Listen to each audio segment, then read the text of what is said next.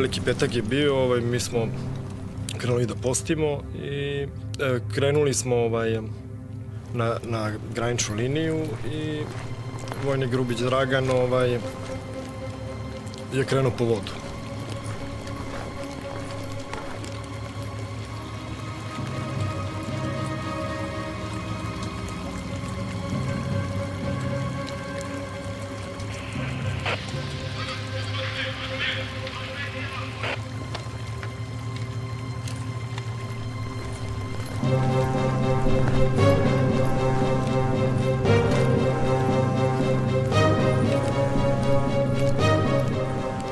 Oni su prvi primetili to i oni su krenuli, prvi su prihvatili borbu sa njim.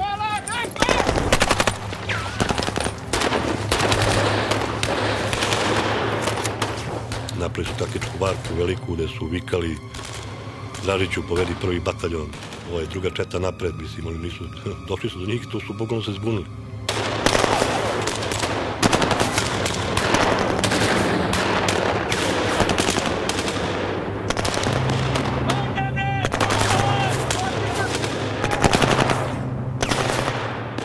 Ja mislim da ih je bilo sigurno 200-300 ljudi na naš šestor u tom trenutku.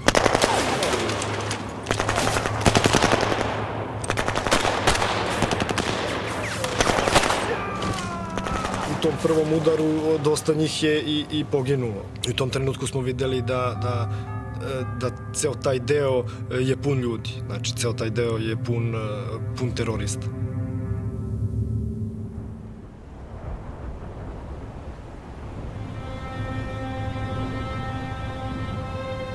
Državna granica između tadašnje Savezne Republike Jugoslavije i Republike Albanije.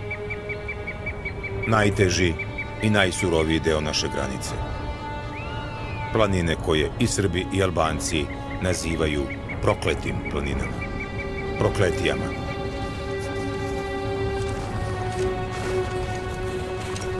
Na toj državnoj granici, u delovima prokletije na Juničkoj planini, nalazila se karaula Košare, smeštena između Peći i Đakovice u planinskim vrhovima, čija visina prelazi 2000 metara. Graničari su decenijama unazad čuvali tu nestabilnu i brojnim napadima izloženu granicu. Ginuli su tu vojnici i u periodu Kraljevine i u Socijalističkoj federativnoj Republici Jugoslaviji, a sukobi su nastavljeni i tokom 90-ih. Priča o Košarama i najvećoj kopnenoj ofanzivi na teritoriji Savezne Republike Jugoslavije počinje 1997. godine. 1997. godine došlo je do pobune u Republici Albaniji. Tada su sve karaule koje se nalaze, koje gravitiraju prema prostoru Kosova i Metohije, opljačkane, uništene i zapaljene. Znači, negde oko 1,5 miliona dugih i kratkih cevi naoružanja i milioni metaka je tada prešlo u ruke civila koje je trebalo da bude prebačeno na prostor Kosova i Metohije.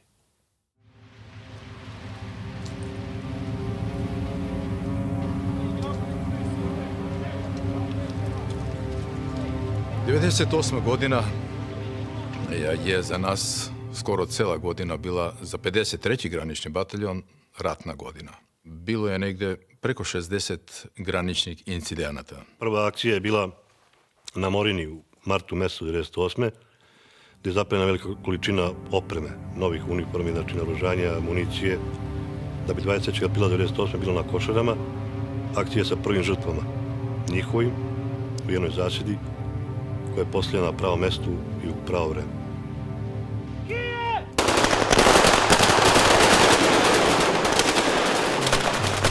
Graničari su 1998. godine na Košarama imali neprijatelje i ispred i iza sebe. Selo Junik nalazi se u neposrednoj blizini karaule. Poznato je kao uporište UČK-a vojnika koje je tokom leta 1998. godine posetio američki izaslanik za Balkan Richard Holbrooke i razgovarao sa vođama šiptarskih terorističkih snaga, kako su ih tada zvanično zvali državni organi Savezne Republike Jugoslavije. U pozadini su u toku bile protivterorističke akcije srpske vojske i policije. U jednoj takvoj akciji, u okolini Junika, u julu 1998. godine učestvovala je i 63. padobranska brigada koja je došla kao pomoć graničarima na širem rejonu karaule Košare. 28. ujutru 6:45 časova dobili smo zadatak da zaposednemo kotu Gunovac. Upućena je jedna borbena grupa na čelu sa Zmijom da osmatra Gunovac napred i da vrši korekciju vatre po Gunovcu. Padobranci u šumi nailaze na veću grupu UČK-a vojnika.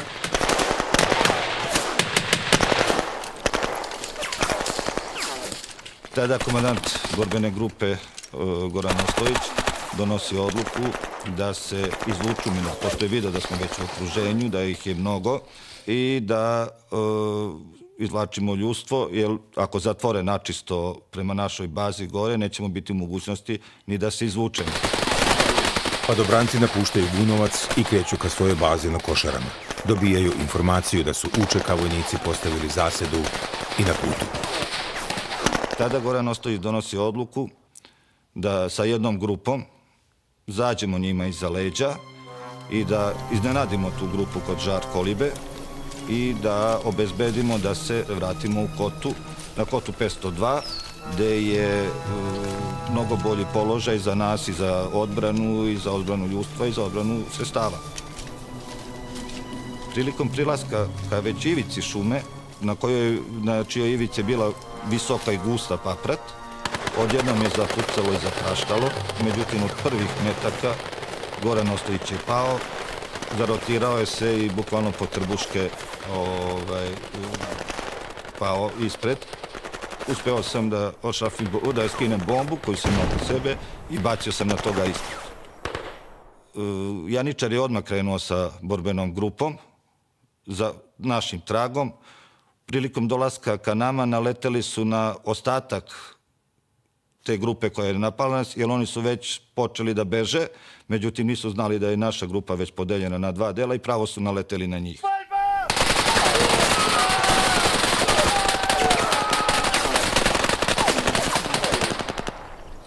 Mislim da me kauboj, kolega, znači sa kodnim nazivom kauboj, me pozvao. Došao sam i zatekao sam mrtvog Gorana. Već ostatak grupe je došao, stavili smo Goranovo telo u Pinsgauer i krenuli ka izvlačenju. Međutim, maltene celim putem bili su razmešteni šiptari, dejstvovali po nama. Prvi Pins koji je prolazio, njima je uglavnom se preletelo iznad. Mi smo sa mog kamiona počeli da pucamo po njima i kako smo ulazili u tu krivinu u kojoj su se oni nalazili, tako je rafal zakačio nas koji smo bili na kamionu. Radoš Cerović koji je bio bukvalno pored mene, pogođen je u glavu. Dušanić koji je bio iza mene u grudi. Vuković Ljubiša je pogođen u ruku i u grudni koš. Dok smo se tako vozili, ja sam u tom kretanju, nismo stajali, u tom kretanju sam ja ispao sa kamiona kad sam ranjen. I pao sam na zemlju. Krenuo sam da iskočim za njim preko stranice. Došao do njega i vrlo brzo su naišli. To treće vozilo je Stepinc. Nailazimo na raskrvanjeno tijelo koje leži na putu, naš čovek. Uzimamo Ljubišu. Situacija je bila takva da nisam mogu ništa medicinski da uradim. Bitno je samo bilo da izađemo iz te zasade, jeli? Bacamo Ljubišu preko mrtvog Gorana i krećemo u izvlačenje. Po dolasku u bazu gore vidjeli smo da pored mrtvog Gorana Ostojića, da su još mrtvi Dušanić Dragan, Cerović Radoš i da su nestali dvojica pripadnika Stančić Srđan i Koja.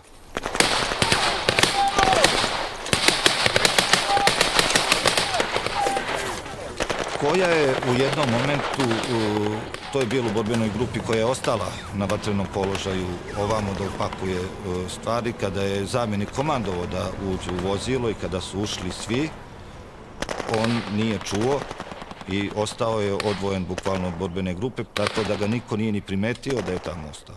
On je čitava 2 dana tu bio bez hrane i bez vode. Pored njega su prolazili 20-ak, 30-ak tih šiptarskih ekstremista i bukvalno, eto ima jedno, kada mi je pričao, rekao da bukvalno je to od njega 5 metara je stojao. Međutim, 3. dan je sam krenuo sa toga položaja da bi se izvukao i jednostavno da nađe put do nas. Kružio je, imao, eto, vode ima svuda, pošto takva konfiguracija terena da ima tih izvora i jeo je te divlje jagode, koliko se ja mogu pričati s njim, tako i došao je na jedno uzvišenje, brdo, odakle je vidio, prepoznao je put kuda bi moglo da bude karaula. I odjednom se prolomila velika galama, vika, radost. Izašao sam iz šatora, pogledao i video vitez koja ulazi u karaulu Košare i onda je nastalo pravo veselje. Posle svih tih teških trenutaka, to je baš bio trenutak radosti.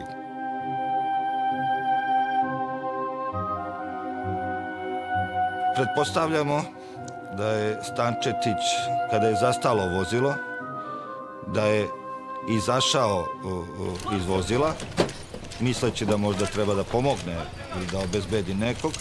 Dole je bila velika strmina sa donje strane puta, pošto je već bio mrak, moguće da je se ili oklizao ili nešto, tako da je on... Telo smo pronašli nekih 30 metara kada smo išli u čišćenje terena, kasnije i potragu za telom. Telo smo pronašli nekih 30 metara ispod puta izrešetano. 28. jul, najteži mi je bio 28. jul 1998. Tada smo izgubili 4 padobranca za kratko vreme i to su bili pravi prijatelji, dobri drugovi i to mi je bio najteži dan u ratu.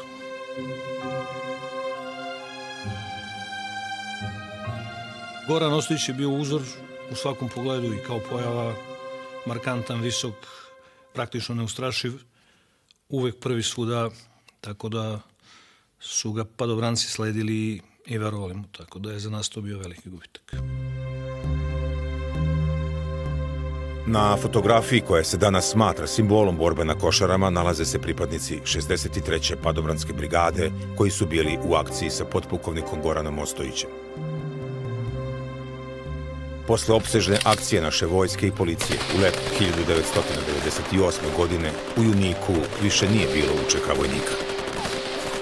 Međunarodni mirovni posmatrači, koji su tih dana bili na granici, zabranili su prisustvo specijalnih snaga. U kriznom području mogu da borave samo granične jedinice Vojske Jugoslavije. U pomoć graničarima u septembru 1998. godine dolaze vojnici iz izviđačko-diverzantske čete iz Niša.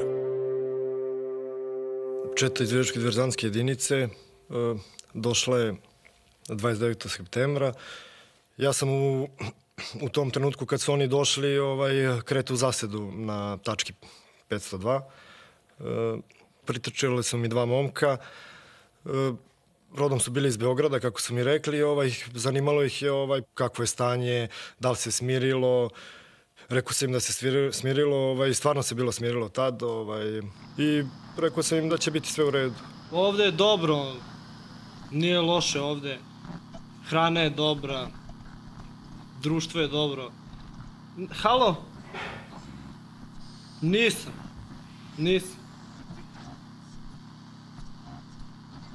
Otišao sam u zasedu u toku jutarnjih časova. Čulo su u daljini 2 detonacije. Pokupili smo na brzinu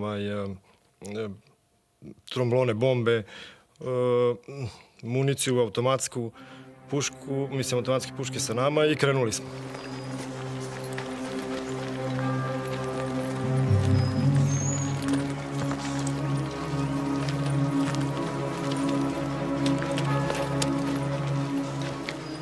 ja sam prišao Pincu, u tom trenutku sam vidio u Pinsgaueru upetljane ljude koji nisu ni iskočili iz Pinsgauera. Prepoznao sam dvoje ljudi koji su mi prišli baš pred odlaska mogu u zasedu na 502. Bilo mi je krivo, setio sam se mojih reči kad sam im rekao da se smirila situacija i da polako jenjava, da dolazi zima i da polako jenjava situacija. Prošlo mi kroz glavu, u tom trenutku sam se osjećao tužno i rastrzano i besno.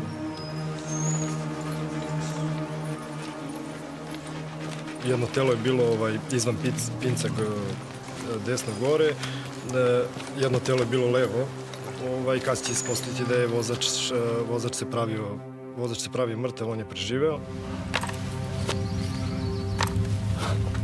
Teroristički napad preživeli su oficir Goran Loznica i zastavnik Dobrislav Dražić, kao i vojnik po ugovoru vozač Goran Simić. Kapetan Loznica, iako teško ranjen, uspeo je da se spusti do obližnjeg potoka. Po sopstvenom priznanju u tim teškim trenucima razmišljao čak i sebi da oduzme život. Kapetan Loznice je ranjen, ispao iz vozila i pao je neku papradu nizbrdo i pas je naš, moj pas Kraule ga je pronašao kasnije, inače bi iskrvario. I tu je bio zastavnik Dražić, isto teško ranjen, koji je preživeo. Ostali su, nažalost, izgubili život.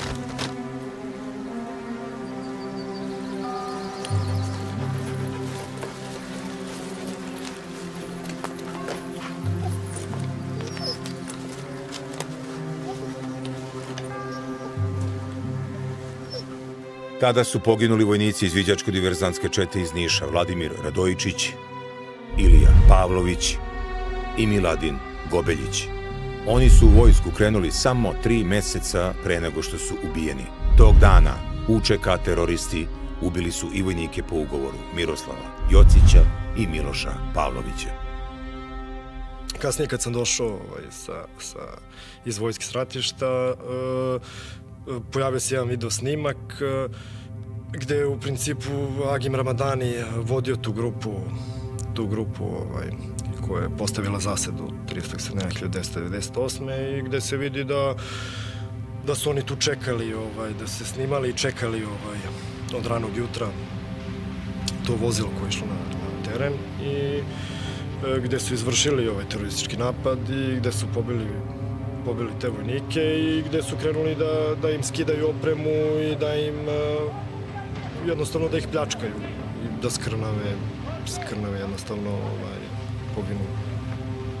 Sud u Nišu je posle 2000. godine osudio u odsustvu pripadnike grupe Feniks Kobra, koja je izvela klasičan teroristički akt. Grupa je sa teritorije Albanije upala na teritoriju Jugoslavije i u neposrednoj blizini državne granice na 2 kilometra od karaule Košare ubila 5 vojnika Vojske Jugoslavije.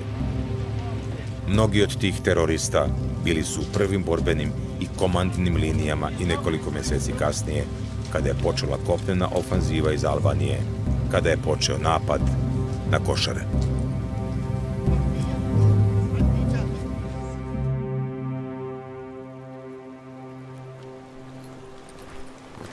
Velika grupa UČK-a vojnika u ranim jutarnjim satima krenula je u napad na karaulu Košare. Najpre su demonstrativno artiljerijskom vatrom napali obližnju karaulu Morina. Vojnici sa zasednog mesta C4 krenuli su po vodu i ugledali albanskog vojnika sa motorolom. Počela je borba na Košare.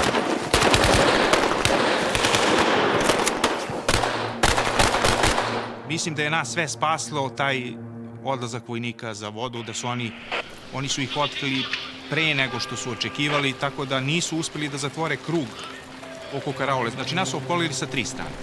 Znači, ostala je ta 1/4, pretpostavljam da su hteli tu da zatvore, međutim, da ih je malo preduhitrio to otkrivanje na C4.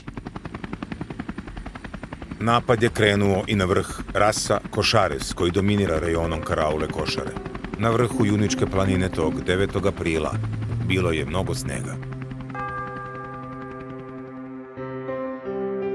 Rasa Košares je najviša tačka i sa te tačke se kompletno cela duž granična linija osmatrala i sve šta može da se desi i sa te tačke se je moglo da podrška i na C4 i na glavi ili bilo na kojoj drugoj tačci. I njima je bio cilj ta tačka da se zauzme. Kada zauzmeš tu tačku, ti kontrolišeš u potpunosti kompletnu situaciju.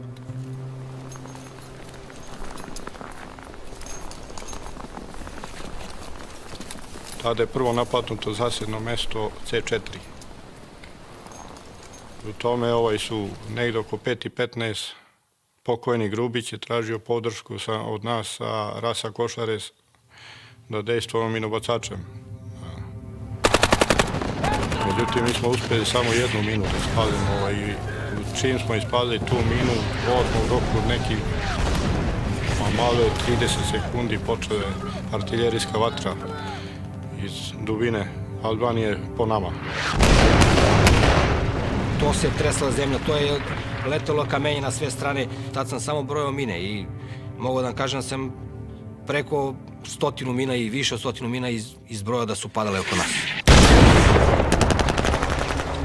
Onda su počeli da dozivaju, da se predamo. Počeli su da viču, vojska, predaj se, garantujemo život. Prvi put sam pomislio da je neko, nisam to ozbiljno shvatio, neko bi bilo čudno da neko na našem jeziku nas poziva da se mi predamo. I onda sam ja vojniku predložio da se mi izvučemo s tog položaja da ne budemo živi uhvaćeni. Pod udarom jake vatre neprijatelja osvojeno je zasedno mesto Rasa Košares. Žestoka borba vodila se i na zasednom mestu Kolibice u rajonu koji se zove Glava. To zasedno mesto nalazilo se iznad karaule u neposrednoj blizini granice. U jednom trenutku kada su dejstvovali, pa činilo mi se da dejstvuju 100 cevke. Znači 100 cevke. Znači čujete iznad glave gdje oni filču, znači bukvalno jedna ubija svaki metak, ne može baš svaki da pogodi i drugo što smo mi bili već tu izradili zakone za dejstvo i zaštitu. Bili smo u tom maltene drugom stadijumu ukupani. Bila mi je nestvarna situacija na Kolibicama, znači gde su oni bukvalno minobacačkom vatrom prostreljavali to mesto gde je bilo to naše odeljenje, 10-12 vojnika sa desetarom šarcem. Taman kad pomislim da ih nema više tu, da nisu više tu, onda opet neko izađe iz rova i počne da dejstvuje. Međutim, opet posle nekog vremena ponovo se pojavi neko od naših vojnika, podigne glavu, opali Rafal 2. Držali su oni jednu veću grupu albanskih terorista, znači oni preko te tačke nisu smeli da uđu u karaulu pre nego što zauzmu tu njihovu tačku i to nam je dalo dosta vremena. Intenzitet borbe ne jenjava ni tokom dana. Intenzivne borbe vode se na Maja Glavi, Kolibicama, kod karaule. Odbranu otežavaju teški vremenski uslovi, susnežica i sneg koji su provejavali na vrhovima. Oko karaule tog aprila nije bilo snega. Stiže pojačanje vod od 30 vojnih policajaca. Na karaulu dolazi i komandant 53. graničnog bataljona koji u Pinzgaueru kreće da sačeka vojnu policiju. Vozaču sam govorio da vozi brže jer trebalo je da što prije stižemo. Vozač mi je govorio ako vozimo brže prevrnut ćemo se. U jednom momentu, na jednoj krivini, otvorena je jaka paljba. Ja sam se okrenuo prema vozaču, znači nismo uspeli ni jednu riječ da progovorimo. Vozač je već bio pogođen snajperskim metom. Kada sam ja izašao iz vozila, to je bilo za teroriste iznenađenje jer su mislili da niko nema živ u vozilu. Vozač Miroslav Stojanović, 21-godišnji vojnik na odsluženju vojnog roka, bio je prva žrtva napada na Košare. Bio je pripadnik 53. graničnog bataljona. Istim putem, nekoliko sati kasnije, nailaze i 3 borbena oklopna vozila, 3 bova, koje su krenula iz karaule Košare kako bi donela još municije. Pošli smo dole, znači ta 3 bova, ja sam bio u srednjem, sa potporučnikom. Naišli smo dole do zadnje krivine maltene pred Batušu, na Pinci, komandanta Šljivančana, ne znajući da je komandant pre toga ranjen. Vojnik je poginuo vozač. Prvi bol odgurnuo je Pinzgauer i nastavio put ka selu Batuša. drugo borbeno oklopno vozilo na samoj krivini naletelo je na minu. Drugi bol koji sam bio ja i potporučnik i vojnik moj između nas i eksplodira. To je trenutak koga se sjećam same eksplozije, prekida mi se pila sledećih 15 minuta otprilike. Treći bol prošao je, pokupio je potporučnika. Ja sam mahao, on me prošao kao u filmu. Ostao sam sam. Ranjenog Dejana Agočevića, komandira karaule Košare, pronašli su malo kasnije naši vojnici. Ovde sam! Ovde je! U bovu koji je eksplodirao poginuo je vojnik Nikola Popović iz 52. artiljerijsko-raketne brigade. U kasnim mesecima pripadnici UČK-a fotografisali su se pored prevrnutog bova, doživljavajući ovaj teroristički akt kao svoj uspeh. Ali, da se vratimo na dešavanje 9. aprila i na borbu kod zasebnog mesta C4, gde su graničari sasvim slučajno uspeli da otkriju terorističke snage pre nego što su ih UČK vojnici opkolili. Na uzvišenju Maja Glava. Borbe se vode od ranog jutra.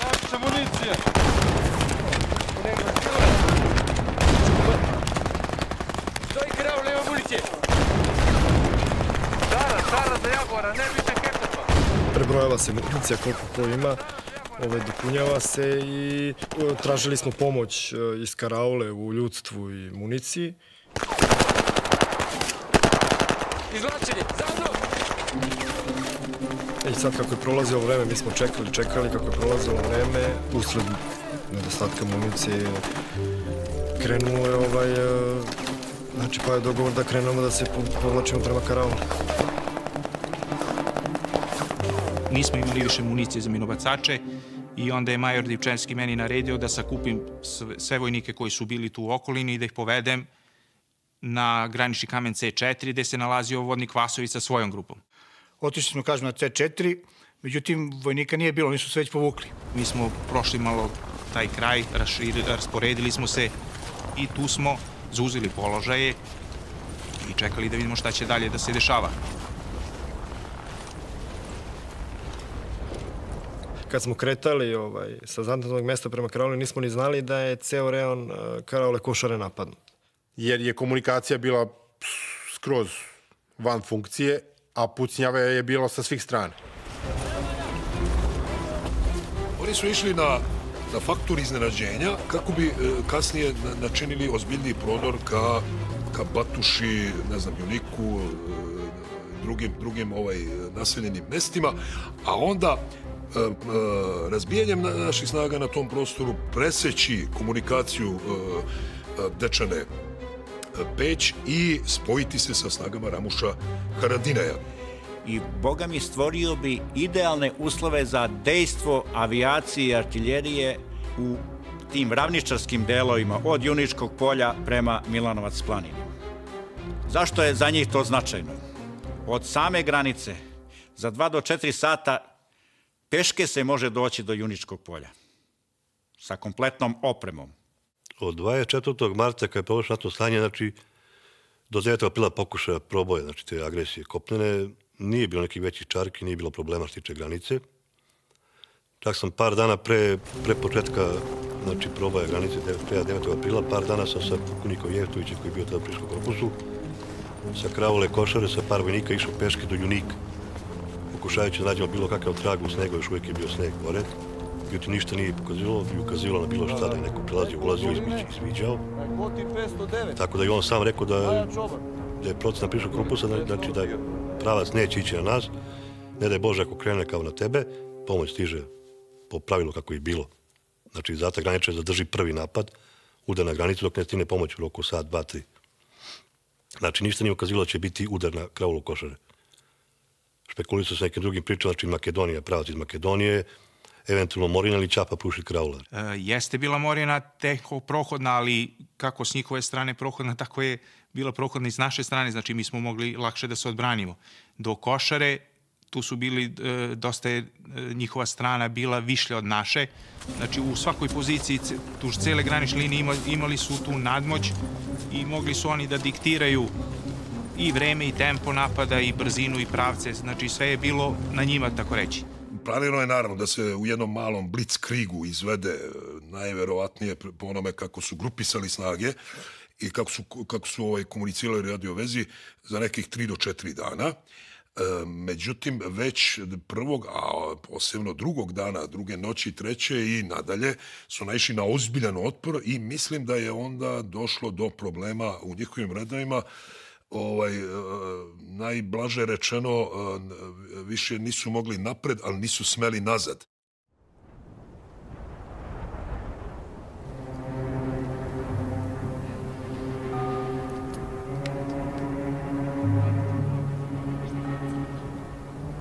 Ujutro, prokladno, mirno, dosta mirno.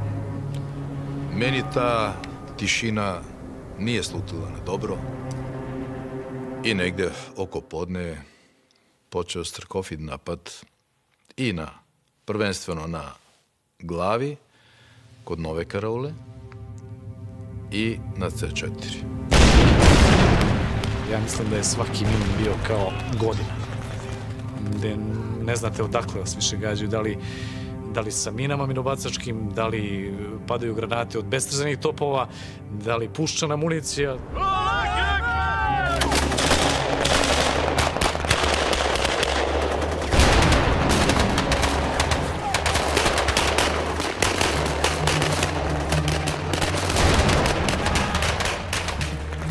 I onda u jednom trenutku shvatite da i onu municiju, onaj sanduk municije sa kojim ste se popunili, da je to sve priizdisaju. U tom trenutku, znači ja i potpukovnik Dičevski sa tih 15 vojnika smo bukvalno u potkovici. Jer je C4 pao, oni su nama bočno levo, bočno desno nam je rase Košare koji je pao već prvi dan, gde nas oni vide i gađaju snajperom. Sreća naša, pa oni sa rase Košarec ne mogu da dejstvuju snajperom jer se ne vidi. Eto da kažem, neke maglice koje je onako nastupila u tom trenutku. Tako da je ovde oko 18 časova kad su počeli da dejstvuju i sa rasa Košarec, i sa C4, i sa padež karole njihove tamo po nama, koji smo jedini ostali još, ja 18 časova naređujem pod borbom da se povučemo prema Opljazu, Košare.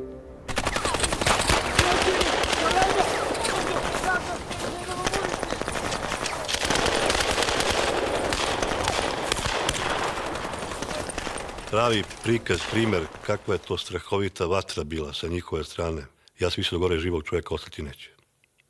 Zadnje što sam rekao u selu Batuše, šaljite što pre bilo koga, bilo šta gore preživjeti niko neće. Doslovce mi je jedan vojnik koji se izvlačio, kaže, nas napadaju, ima i kao žutih mrava na hiljade. Naša je procena bila tada negde oko 1500 ljudi napalo na front od svega 5 kilometara.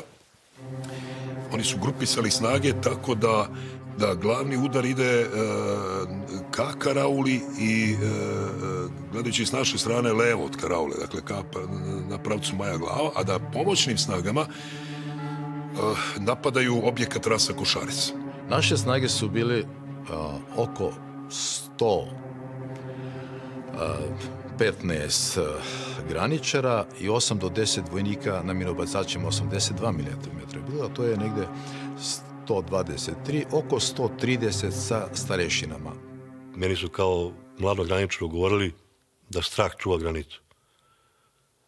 Nisu znali koliko nas ima, gde smo raspoređeni baš toliko detaljno, a i druga strahovita vatra koju su mi ostvarili prvim trenucima napada i ih odvratila u tom trenutku da prođu s onim što su imali, mogli su nas pregaziti. Podršku graničarima na prvoj borbenoj liniji 9. i 10. aprila pružali su iz pozadine pripadnici 125. motorizovane brigade koji su bili na dubinskom obezbeđenju granice. Problem je bio što ih nije bilo dovoljno. 125. brigada je imala veliku zonu odgovornosti, kao i sve druge brigade. Ona je prethodnih dana vodila ozbiljne borbe sa terorističkim snagama po dubini. Dakle, to je širi reon Jablanice, Peći, sve gore ka Goraždecu i ka Klini. Tako da je trebalo vremena da oni dođu i posjednu te položaje, ako se ima u vidu da je celo vreme dejstvovala avijacija. Zato smo bili prinuđeni da tek treći dan uvedemo sveže snage iz sastava 2. motorizovanog bataljona u odbrani tog šireg reona sa pravca Košara.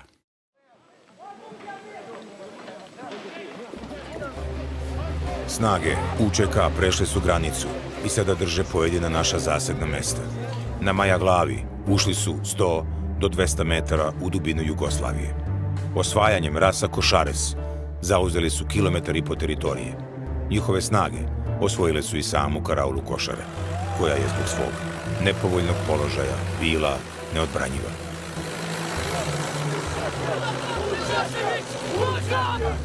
Svetski mediji preneli su vest o padu karaule Košare, koja se nalazi na oko 200 metara od granične linije. UČK-a vojnici koji su početkom aprila napali teritoriju Jugoslavije iz pravca Albanije, tokom 1998.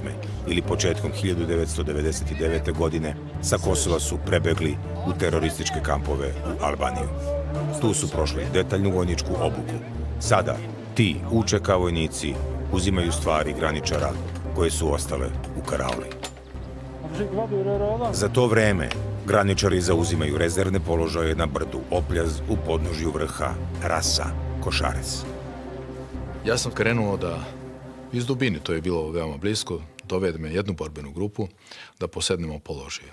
Na položaju su bili ostali Vasojević, u produžetku Kovačević i nakon mog dolaska u neposrednoj blizini položaja odjedno dolazi do otvaranja vatre.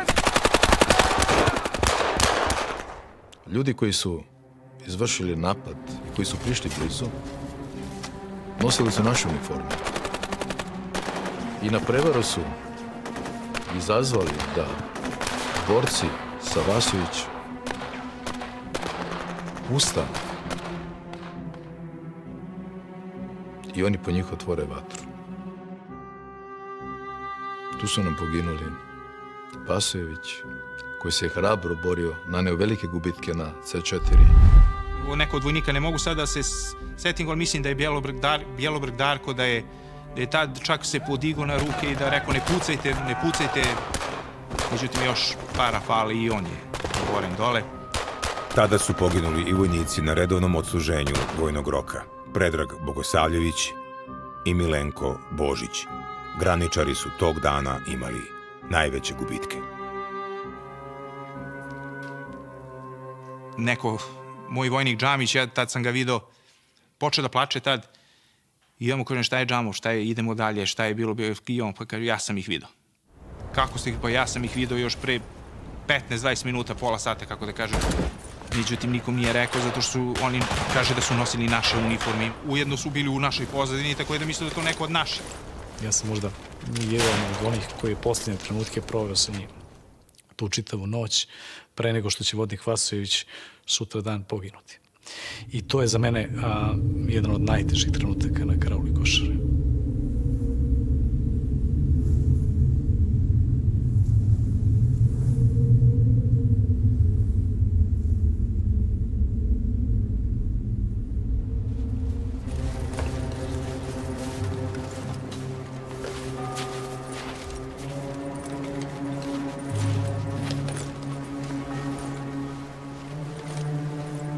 Jedanaestog aprila borbe se vode i u podnožju Juničke planine. Na planinskoj kosi Škoza, koja se spušta između karaula Morina i Košare, pripadnici 125. motorizovane brigade nailaze na grupu UČK-a vojnika koji su prešli granicu i duboko ušli na teritoriju Jugoslavije. Kapetan Ralević sa levog krila i ja, napali smo ih. Kapetan Taraniš Mašo nas je podržao nas je minobacačima, uništili smo tu, tako videli smo šta se dešava, uništili smo tu terorističku grupu. Kada smo prišli u te njihove linije rovova, videli smo da je tu dosta krvi, deo skalpova od nekih ljudi je ostao tu, dosta opreme, naoružanje razbacano, ali su to već bili uređeni položaji. To nas je začudilo. Mi smo ih iznenadili. 11. aprila ubijen je Agim Ramadani, komandant 138. brigade UČK-a. Kako navode albanski izvori, stradao je od minobacačke granate u blizini karaule Košare. Agim Ramadan je na Košarama u septembru 1998. godine predvodio teroristički napad u kojem je ubijeno 5 vojnika Vojske Jugoslavije.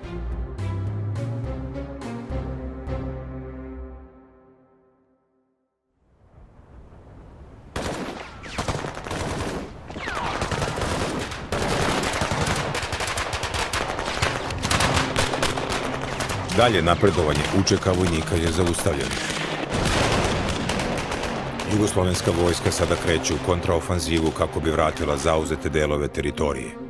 Sa karaule Morina ka Košarama kreće grupa vojnika. Interventnom vodu 53. graničnog bataljona stiže naređenje da povrati granični kamen C4. Zasedno mesto Maja Glava. Leovac je dao predlog komandantu borbene grupe, potpukovniku Kotoru, da umesto vojnika, redovnih vojnika, koji su iz sastava voda za intervenciju 53. graničnog bataljona, umesto njih da krene malo iskusniji dobrovoljci, koji već imaju učešće u ratu, koji znaju da se snađu, da umesto te dece da ode neko koji je sposobni. Nekih 300 metra do graničnog kamena C4, ja uočavam 2 šiptara, pokazujem, signaliziram Leovcu, pravac, dvojica, kreću se. Leovac je tom prilikom ostao i dalje na istom mestu i u tom momentu, tako reći, čujem 2 pucnja. On ispaljuje i iz pravca šiptara čujem još jedan pucanj. Video sam samo da je njemu klonula glava.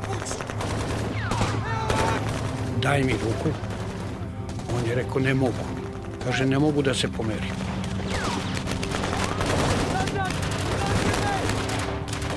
Šiptari su počeli da dejstvuju masom, jer mi kad smo krenuli na taj zadatak od oficira za obaveštenje dobili smo informaciju da se gore nalaze šiptari jačine 20 do 30 čoveka. Međutim, gore je najmanje tog trenutka bilo 200-250 šiptara. Hvataju 4 nosila i trčećim korakom bilo je još nekih 2,5 kilometra do same karaule Morina.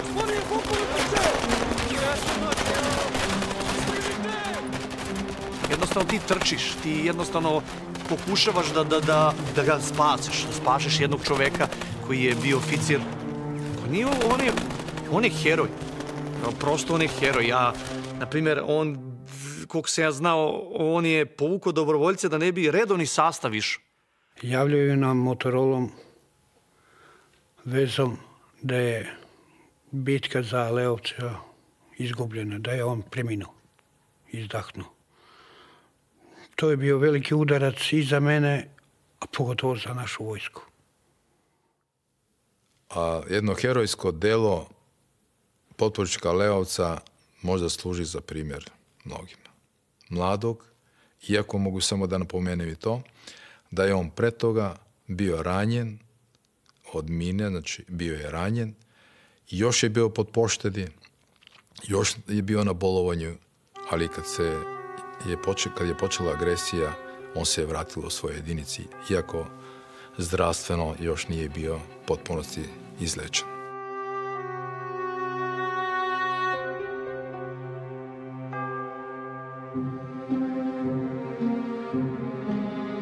Jugoslovenska vojska napada u svim pravcima. 14. aprila izveden je napad i na rasa Košares. Pripadnici 125. brigade krenuli su da povrate ovo strateški veoma značajno zasadno mesto. Ja sam upao u sneg, zaglavio se bukvalno do grudi, gde sam onako nervozan kako sam se izvlačio, ugledao neke tragove. Kada sam dao signal kapetanu i ostalima, znači da sam uočio, znači malo smo prišli i uočili smo Broving koji je bio na našem pravcu, ali smo imali sreće da niko nije bio pored Brovinga, već su se ta dva stražara njihova, znači malo dalje, ka njihovoj teritoriji skupili i pričali, znači nisu nas očekivali.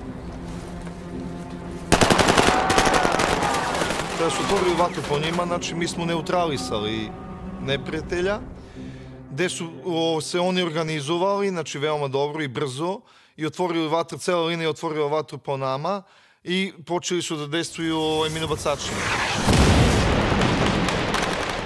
Pucalo se na svih strana, znači u jednom momentu Krunoslav Ivanković, kapetan, zatražio je RUB 12 da se prenese zbog nekih ranjavanja od strane šiptarskih terorista, znači ranili su par naših ljudi.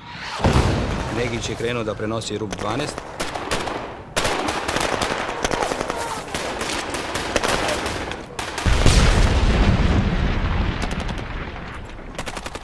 U međuvremenu Vojvodić je pogođen.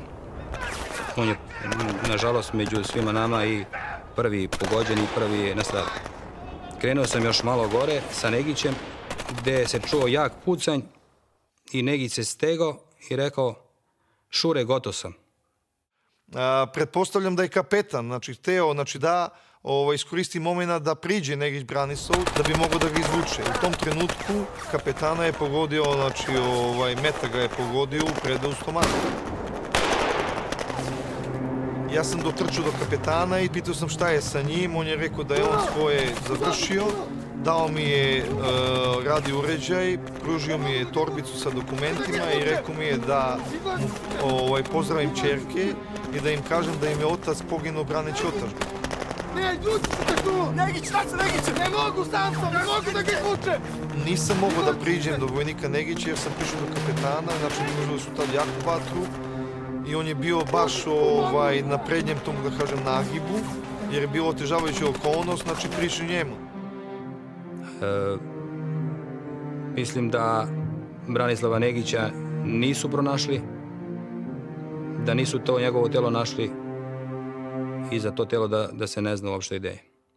U borbi su tada poginuli vojnici Branislav Negić i Danilo Vojvodić, kao i oficir Vojske Jugoslavije Krunoslav Ivanković.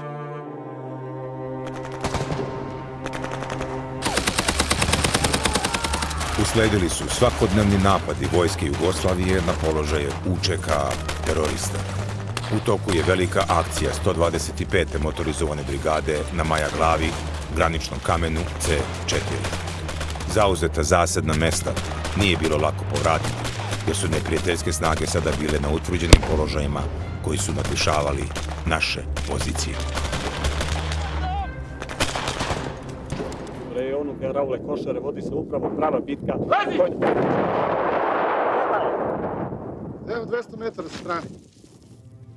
Mi smo bili otkriveni i po nama je počela isto da dejstvuje minobacačka vatra. Prvo, ja sam vidio ispred mene je bio taj dobrovoljac iz Subotice Sič Josip. U jednom trenutku on se samo trznuo i spustio.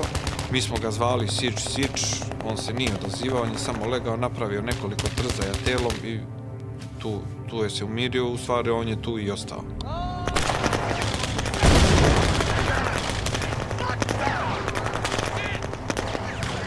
Imao sam tad jednu ikonicu Bogorodice, uspeo sam da uzmem to i da se prekrstim, pomolim, da poljubim, da zahvalim što sam eto tad u tom trenutku, što sam eto ja možda umjesto tog Sič Josipa trebao da poginem ili koji je on meni bio grudobran, u stvari on je poginuo za mene lično tu, jer prvenstveno mi smo ginuli dole jedni za druge i branili smo jedni druge, pa tek onda i narod i državu i sve ostalo.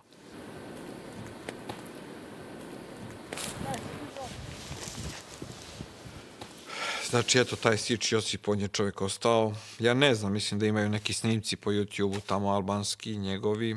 Ostalo je još dosta momaka. Nekoliko dobrovoljaca je išlo napred, nisu imali otpor pred sobom, smatrali su da mogu i dalje i oni su prešli graničnu liniju. To možemo sad reći kao zalutali. Nisu zalutali, nego su išli i dalje. Međutim, kada su zastali, onda su bili opkoljeni. Uspeo je deo da se izvuče, ali jedno trojica su ostala, tako da ne znamo njihovu sudbinu. Kasnije smo saznali da su poginuli. Jedan je vojnik tada, inače moj zemljak iz jedno selo kod Čačka, iz Zablaća, Predrag Bojović.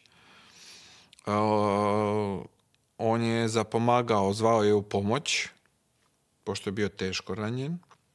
I mi smo toliko glasno čuli njegove pozive u pomoć, da kažem, ja ih i dan danas čujem. Moram tako da kažem, jer to je istina. Nekoliko naših dobrovoljaca je sišlo da mu pruži prvu pomoć, da probaju da ga previju, ali je on brzo iskrvario i preminuo tu. I ti dobrovoljci koje sam ja poslao, prvo što sam pitao šta je bilo sa Bojovićem. Oni su mi odgovorili da je on umro u toku izvlačenja i da su ga oni ostavili, i ja sam normalno reagovao i poslao sam da ga nađu i da ga donesu, i oni ga nisu našli i on je još uvek neizvučen, mada imam neke nepouzdane podatke da su ipak oni svi u nekoj grobnici na teritoriji Republike Albanije, njih 6 koji nisu ekshumirani, odnosno još identifikovani. Sećam se tog dana, znači užasno je vreme bilo. Na pola akcije znam da je i magla se spustila, koja nam je zadala i dosta poteškoća, tako da ta akcija mi je teško pala, baš što sam izgubio par drugara. Ne što su poginuli, nego što su i živi uhvaćeni zahvaljujući toj magli. Znači, izgubili su se jednostavno u toj šumi i neprijatelj je to iskoristio. 16. april bio je težak dan za 125. motorizovanu brigadu.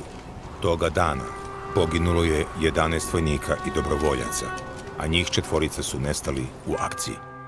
Posthumni ostaci vojnika Dejana Kostića i Dejana Mitića ekshumirani su posle 2000. godine. Tela Zlatka Acića i Saše Ivankovića, koji su nestali 16. aprila, nikad nisu nađena.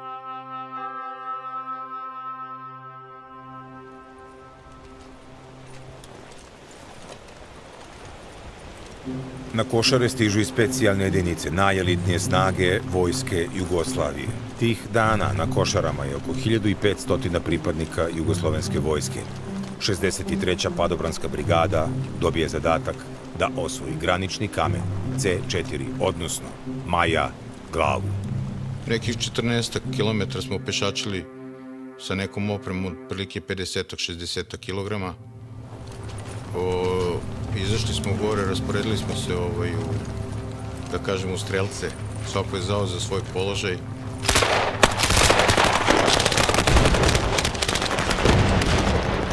Faktor iznenađenja je odradio svoje, znači, samo što, tako reći, nismo nagazili na njih. Uzvici, pucnjava, pa možda dobrih 3-4 sata je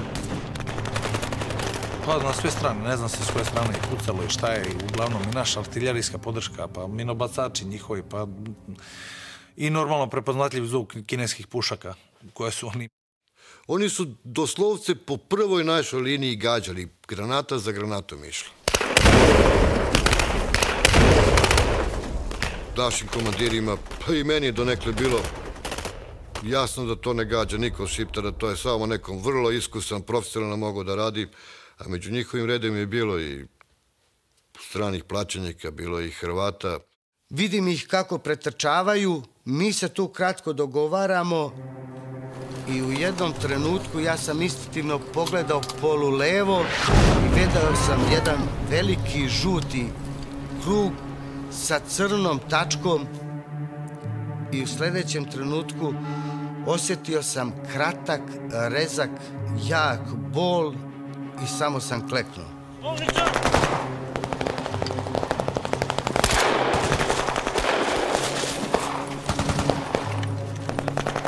Video sam mu levom oku puno su krvice i pregledao ga, video sam da je već u delirijumu, znači da je šok neki u pitanju i onda sam mu zavukao ruku pod levu mišku i ruka mi je zaplivala u meso do otprilike 20 centimetara. Stavio sam par onih individualnih zavoja i u tom trenutku kad sam podigao ruku da nabacim ranac, osjetio sam pogodak.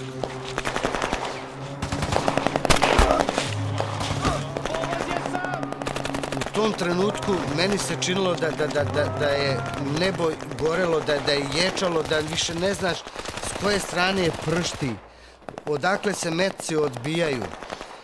Još uvek u donekle svesnom stanju vidim da se nalazimo u bezizlaznoj situaciji. Izdajem poslednje moje naređenje mom zameniku, mi ovde više nemamo šta da tražimo, mi se moramo povući. Padobranci su na Košarama 1998. godine izgubili načelnika štaba. Ne žele da se to ponovi. Pod jakom neprijateljskom paljbom izvlače teško ranjenog komandanta. U vraćanje zauzete teritorije 19. aprila na rasa Košare kreću i pripadnici 72. specijalne brigade, kao i vojnici bataljona vojne policije. Snage UČK-a se postepeno povlače, linija fronta se pomera za nekoliko stotina metara. Velika bitka sa 72. specijalnom brigadom vodi se u Bukovoj šumi kod položaja na obroncima rasa Košares na kojem dominira stena. U žestokoj vatri sa neprijateljima ugrožen je desni bok jedinice specijalne brigade. Teroristi pokušavaju da ih opkole. U pomoć specijalcima stiže pojačanje. Prilazili smo našim ljudima sa leđa i polako smo, da kažem, se uvezivali sa njima, ojačavali redove i ostalo i tada sam i čuo da je Kostić Tomislav da je poginuo Fića, da je poginuo Mića, da kažem, u toj akciji. Tada su poginula 4 pripadnika 72. specijalne brigade: Zoran Filipović, Miroslav Marinkov, Tomislav Kostić i Zoran Milojević. Za Kostića sam čuo da je dobio u predelu grudi, malo iznad grudi. Zoran i Miroslav su dobili u predelu glave, moguće da je snajper, da ih je snajperista pogodio. U borbama sa specijalcima i neprijatelj je imao velike gubitke. Toga dana pripadnici UČK-a izgubili su još jednog komandanta 138. brigade. Albanski mediji navode da je u borbama na rasa Košares 19. aprila poginuo komandant Salji Čeku. Na terorističke snage na vrhu rasa Košares dejstvovale su toga dana iz pozadine, iz sela Batuše i naše haubice. Trenutno fugasnim, punjenje drugo!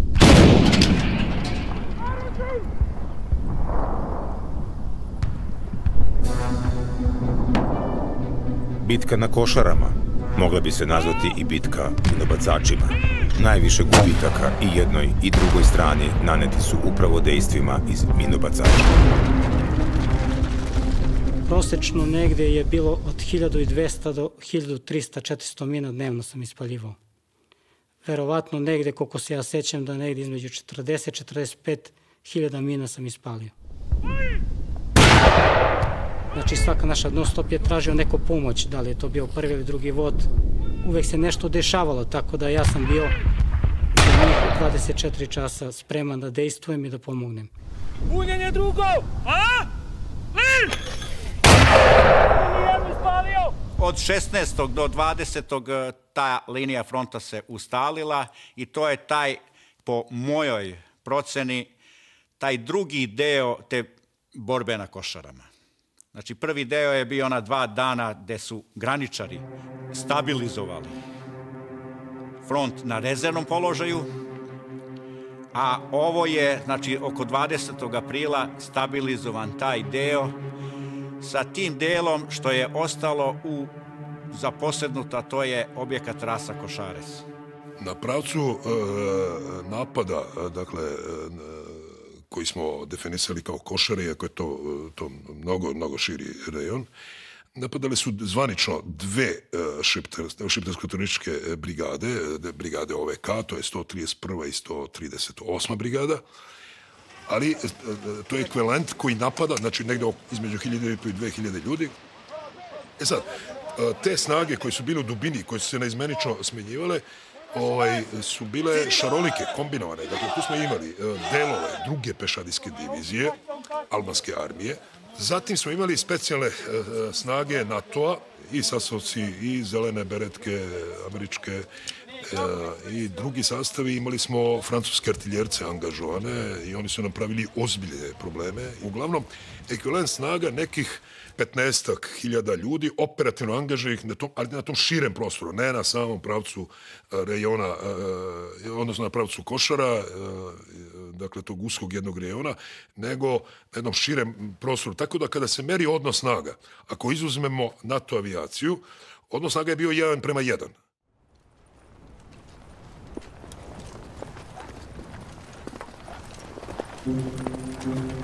Linija fronta na Košarama je stabilizovana.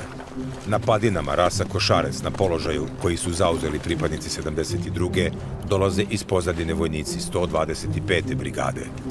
Taj deo planine je i krajem aprila bio pod snegom.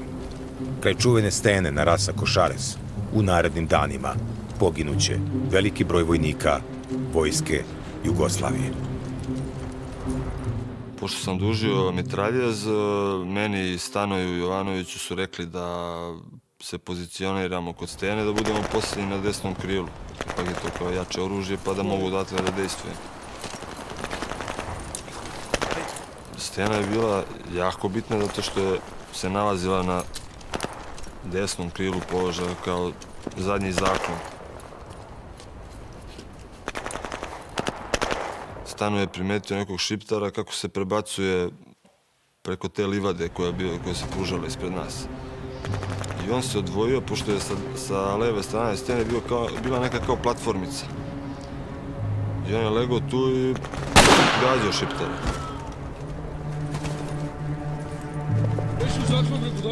Ja kažem u jednom momentu kad sam vidio, Stano je sagni se, ma neće.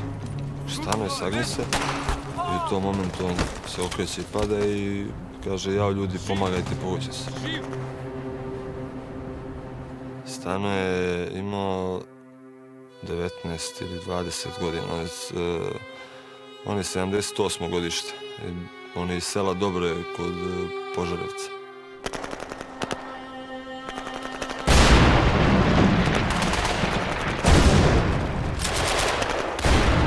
Drugi dan je bilo bukvalno mnogo više je bilo tukli minobacači nego što su tukli pešadijski.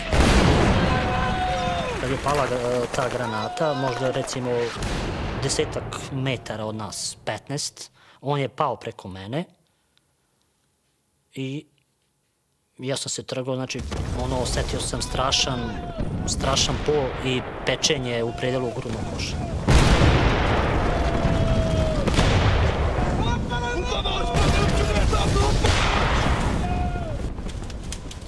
Jer sam ja primetio Bogovića koji leži pored njega, ja sam bukvalno cepao s njega šta ima, da vidim da gde je pogođen, šta je pogođen. Međutim, ja krvi nisam vidio.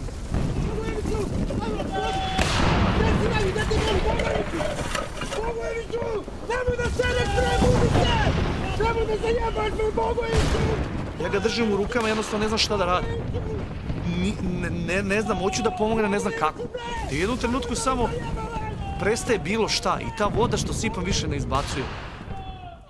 Bogojeviću, nema da zajebaš, ja mislim da sam upalio čak šamar, ustaje Bogojeviću. Ja nisam verovao, ne mogu da pristanem, ne mogu da prihvatim da jednostavno njega nema.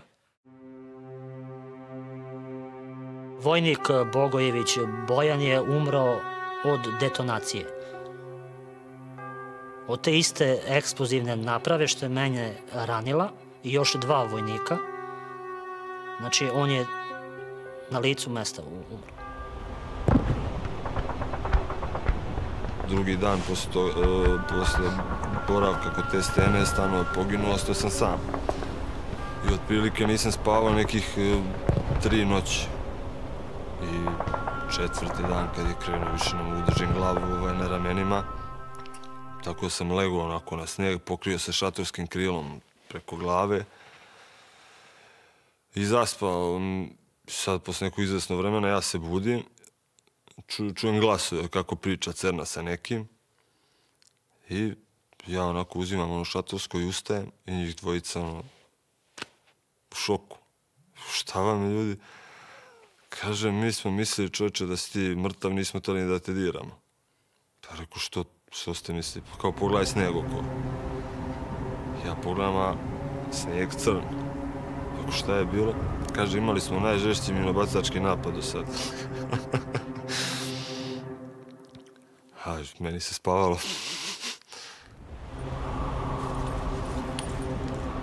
Pa ja sam nekih možda 7-8 dana posle boravka na liniji dobio promrzline nogu.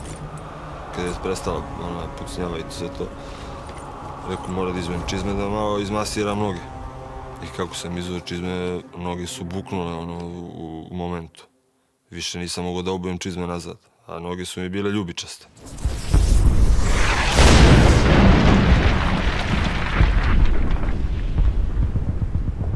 Mi smo imali još jedan napad, gde su mene tražili sa minobacačem, gde je recimo 4. mina pala na stenu. I ja sam rekao, ceo film, ceo život ti prođe kroz glavu. Rekao, sad ta 5. kad padne, ćao, nema više, jer su padale sve bliže i bliže i ta 4. je pala na stenu. Međutim, opet je kao da je neko dao znak, sve je stalo. Na položaj kod stene dolaze dobrovoljci kako bi odmenili mlade vojnike na odsluženju vojnog roka koji se već danima nalaze na prvoj borbenoj liniji. Došli su 3 dobrovoljca da me zamene. Ja sam im objasnio, znači nema mnogo da pucate, samo ako morate kratki rafali. Jer čim opalim neki duži rafal, eto je mina. Međutim, mene dok su spustili bojovnika, javili su da su poginule 3 dobrovoljca kod stene od minobacača. Znači, pala je ta 5. mina kad je krenula sljedeća pucnjava i...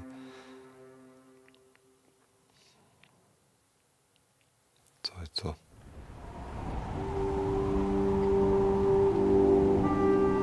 Od minobacačke granate poginuli su tada Vladimir Nestorović, Dragan Petković, Zoran Stajić i Novica Stanković. Mi smo bili na tih, ajde kažemo, 500, 600, 700 metara od te prve borbene linije.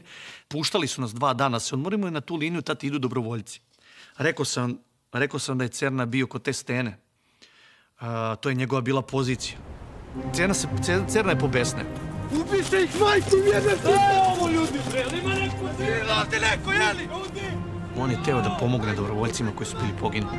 Da bukvalno pređe na poziciju, da zauzme poziciju, jer mislio da je ta strana od stene, jer to je njegova pozicija. On je čuvao tu poziciju. Stena je njegova. I on je imao potrebu da dođe do te stene, da nastavi da drži taj položaj, da šiptarski teroristi ne bi prešli meni ili već dublje ušli.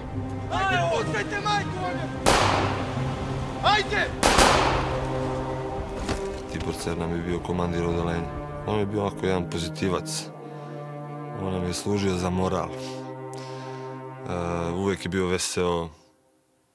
Dobar jedan momak. Baš dobar.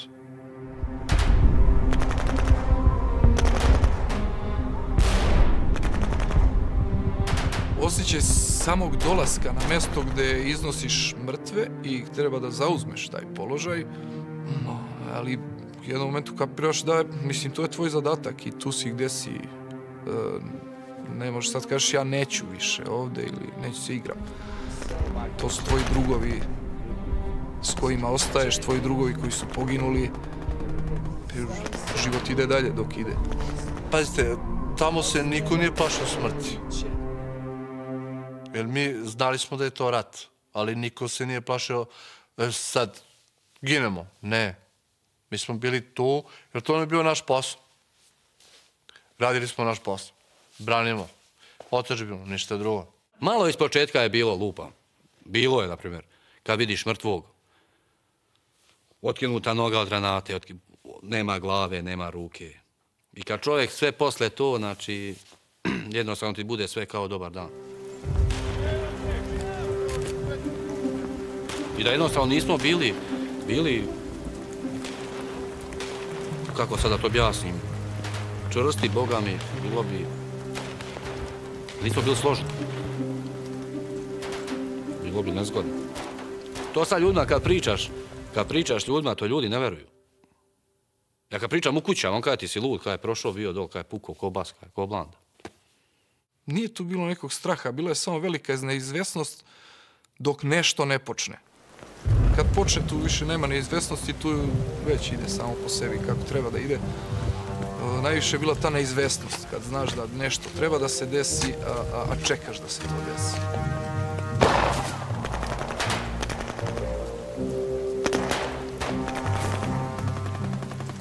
Testirali smo kao na filmu taj snajper, stavljali smo na drvo šlem, odmah se javi. On je tek eliminisan 14 dana posle našeg dolaska. Levo na rasa Košares, znači levo sa kote 601. Ima jednog drugara izbornika, ali ne znam da bi čovjek to da priča. Čovjek i danas danje čuva stražu pred pričam kako jeste. Stalno viče čedo, čedo kao četnici. Razumiješ, jel? Pošto mi smo se viđali znači vidimo ga dole. Sećam se, nosio je ovako naočare i bio je proćela. I viče čedo, čedo, znači izazivate da, razumiješ.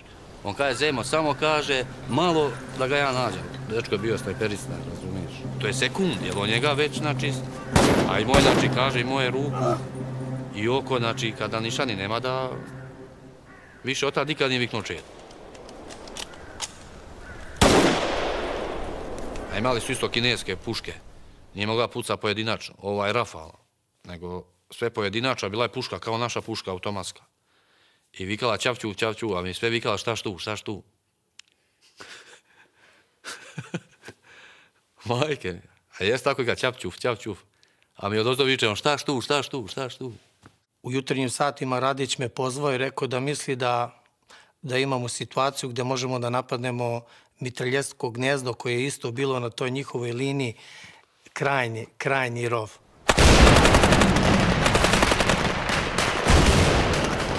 Znači, kiša metaka je proletla, ali imala neke sreće da nije.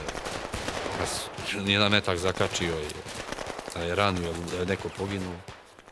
Prišli smo mu sa leđa, znači, jednim delom čovjek je bio šokiran. Gdje si, šiptare? Znači, njegov pogled. Znači, kako je čovjek izgledao, dalo straha, dalo mržnje od nečega. Uradili šta smo uradili i vratili se naravno na naše položaje sa mitraljezom.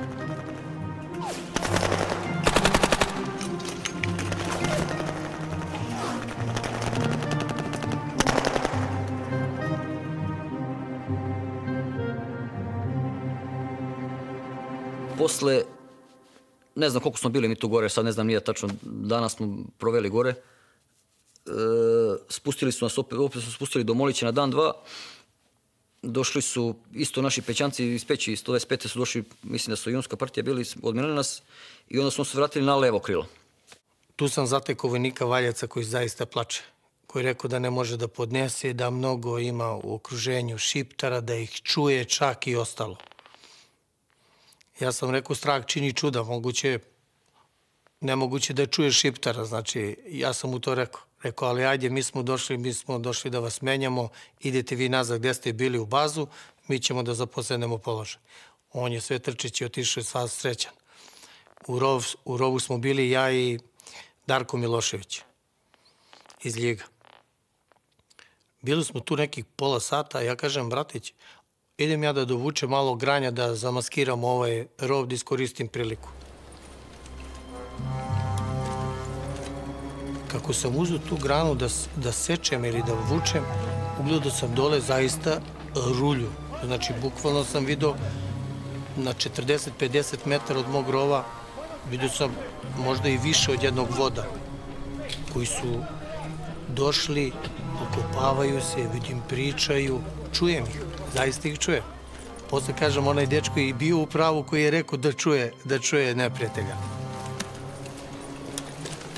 I bilo nas i 6 koji smo se dogovorili, napravili plan kako da ih napadnemo, jer sad smo mi bili u poziciji, oni su bili ispod nas, a mi smo bili poviše njih.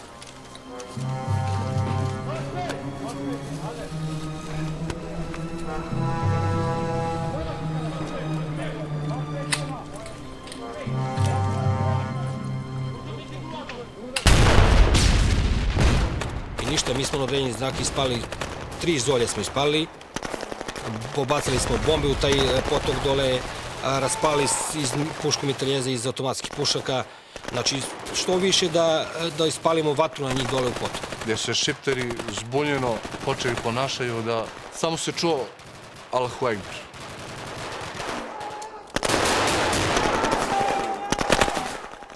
I onda sam ja sami treljezom sa 600 metaka na jednu odsečenu bukvu došao, stavio mitraljez i bukvalno pucao dole sve do zadnjeg zrna.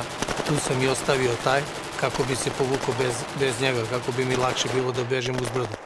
Kako smo upali u prvi rov koji je bio na našem položaju, kako su oni istrčali i njih smo eliminisali.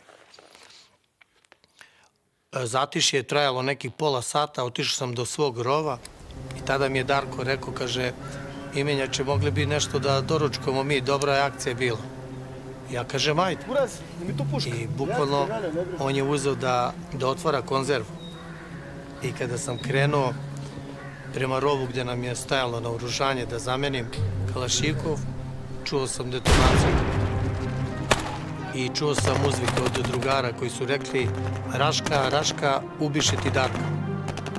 Tu mu je šiptar ubacio bombu u zaklon.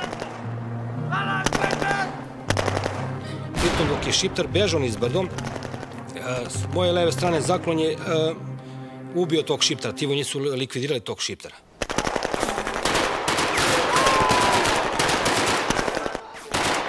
Darko Milošević je tada imao 19 ili 20 godina. On je momak iz Ljiga, iz Šumadije.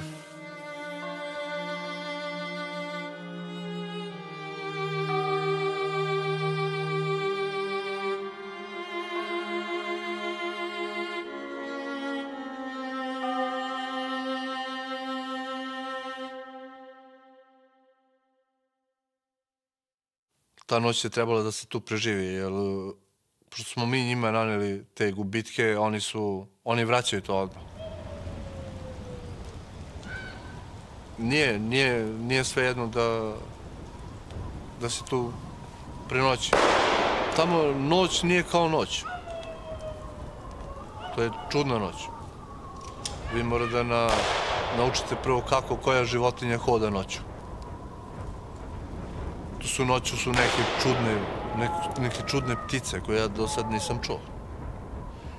Kad se čuje ta ptica, sad se ne ješ. Uopšte mi nije sve. Nikom ne, samo meni. Magla. Meni dan danas malte ne dođe mi neka jeza kad vidim maglu. Ne prolazi mi se kroz maglu. Tu noć su palili neke baklje i šetali svojom linijom, da bi nas izazivali da pucamo noću. Oni počnu da imitiraju sovu, ali i te sove što su kao prave sove, ali mnogo su čudne. Jezivo. Horror film. Horror. Svaki dalji napad UČK-a snaga je zaustavljen. Žestokim otporom jugoslovenske vojske onemogućeno je spajanje UČK-a snaga iz Albanije sa UČK-a snagama na Kosovu i Metohiji. Inicijativa je sada na srpskoj strani. Vojnici Vojske Jugoslavije pokušavaju brojnim napadima tokom maja da unište neprijateljske snage. Pripadnici 63. padobranske brigade dobili su zadatak da pomere liniju fronta na rasa Košares, vrhu koji se nalazi na teritoriji Republike Jugoslavije, a koji su prvi dan napada zauzeli UČK-a vojnici. Linije su znali da se vrlo malo pomjere. Nije tu bilo nekih velikih pomjeranja linija, jer je to bio surova borba. Nije se tu moglo mnogo pomjerati linije. Par metara naprijed nazad, nekad je i 100 metara bilo vječnost. Mi smo se nalazili u šumi, teren koji pruža mogućnosti da mi budemo teško uočljivi, ali isto tako i oni. Ušli smo u dobru borbu. Kamp smo zauzeli izuzetno brzo. Oni su pobegli i povukli se. Tu smo zauzeli položaj i to je, boga mi, trebalo jedno skoro 3 dana, jer su oni kontranapadima non stop pokušavali da vrate. U jednom trenutku su čak i uspeli da nas prepolove, znači da nas odvoje na 2 grupe.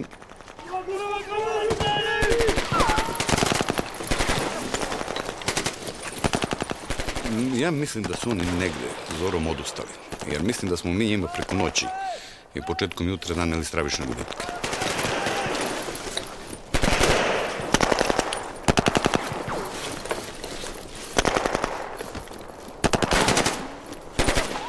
Sad ne mogu sad baš hronološki da kažem kad je bilo, ali mislim da je bilo 2. ili 3. dan.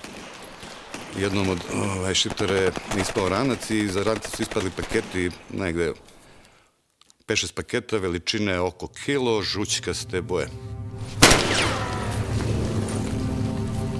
Naš kolega je rizikovao svoj život i leteo bukvalno na liniju razmjena vatre, znači između naših njihovih položaja. Nismo ga štitili da izvuče ranac, smatrajući da je u njemu plastični eksploziv. Vrati se nazad! Vrati se malo, ej! Pusti to, bre!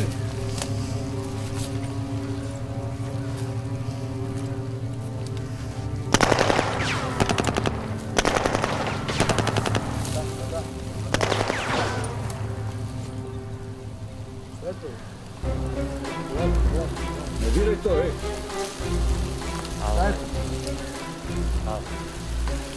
Sigurno? Kad je donio ranac, ukapirali smo tu ima nekih 12-13 kila četenalbe. Vjerujte mi da nije bilo te četenalbe, ja ne znam šta bismo jeli sljedeće 2 dana. Mada su neki naši saborci odbijali da jedu četenalbe, i su rekli neću da jedem šiptarski eksploziv, ali dobro. To je hteo i ovaj. To nas je spaslo, znači jedna od stvari koja nas je izvukla i iščupala gore. Dobra, braće, majke.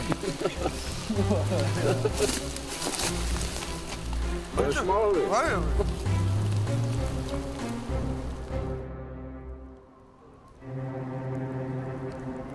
Majazez, vrh koji dostiže oko 2000 metara nadmorske visine. Bilo je to desno krilo odbrane Košara. Tu su se nalazili položaji dela 125. motorizovane brigade. Tako dočeka smo mi tu noć 10. na 11. maj. Legli smo u svojim zaklonima da odmorimo. Čekao nas je ozbiljan zadatak. Ja se sjećam da sam se probudio negde, pogledao sam na sat mahinalno, vidio sam da je bila prošla ponoć i opet sam bio zaspao. I odjednom mene budi strahovit tresak neki, eksplozija. Naleće NATO avijacija, bombarduje položaj ispod nas. To nas je samo trgnulo iz snade, gde smo nastavili da spavamo. Posle 5 minuta ide drugi napad gde pogađa naše položaje.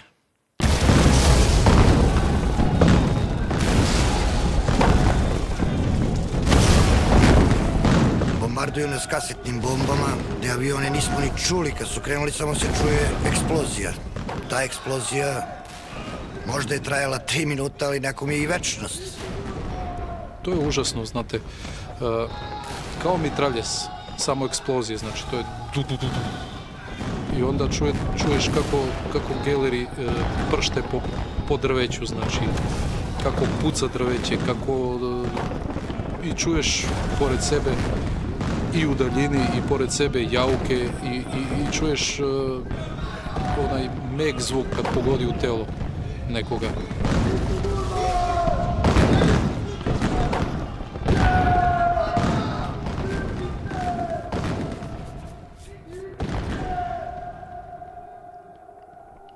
Mnogo mi je teško ovo da pričam, verujte mi. Ne znam kako da opišem to. Slike mi se vraćaju tih što su poginuli pored mene, iskreno da vam kažem.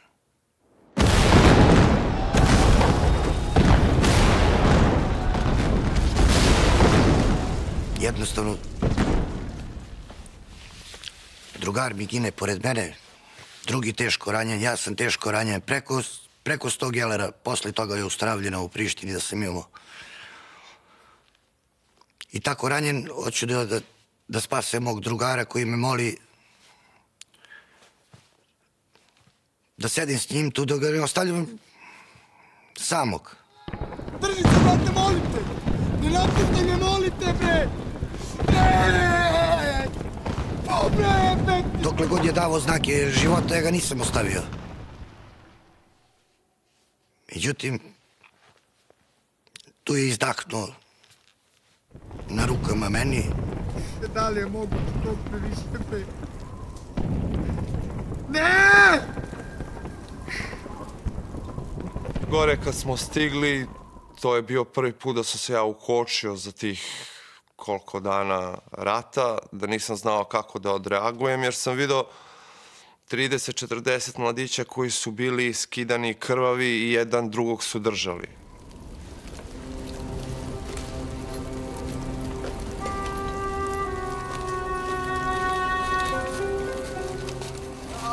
Taj put kojim su oni, ta staza kojim su oni išli je bila crvena od krvi, trag krvav je ostao za njima. Popeo sam se na taj proplanak, komandant mi izdao naređenje da odem da vidim da nije neko od ranjenika ostao gore.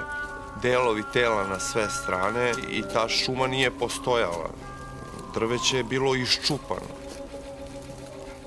Od kasetnih bombi na vrhu Maja Zez tog dana poginuli su Vukoman Tešović, Milan Kenić, Saša Vasiljević, Dragan Marinković, Izet Čolaković, Vladimir Đorđević, Miladin Doganđić, Bojan Jovanović, Saša Škiljević, Robert Stošić, Oliver Taricić, Milijan Tošković, Milan Jevtović, Petar Mijatović, Milosav Milošević, Rade Milošević.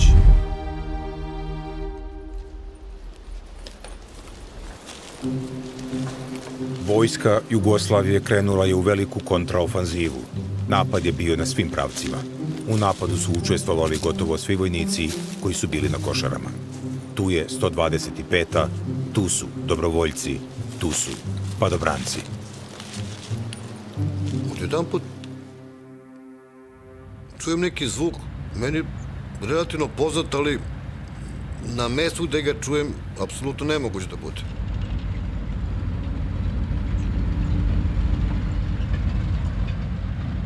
Načuljem uši malo bolje, zvuk motora. Grmi, polako počinje da grmi planina. Šta se dešava? Gledamo se između sebe. Pa mi je napamet da tank, ali otkud tank na vrh planine?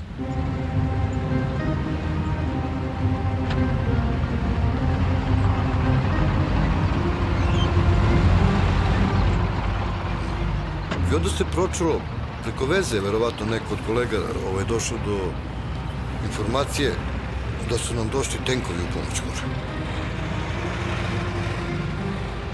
I tu inženjercima svaka čast što ne uspeli da popnu 2 tenka gore, znači to je poduhvat koji je nevjerojatan.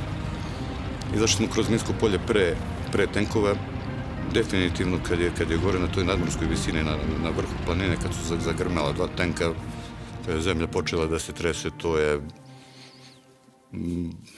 Ne mogu da vam objasnim, znači olakšanje, a i čovek definitivno zbog tih ljudi koji su to uradili osjeća takav ponos, znači toliko se dobro osjeća, nismo sami, dobro je, došli su majstori.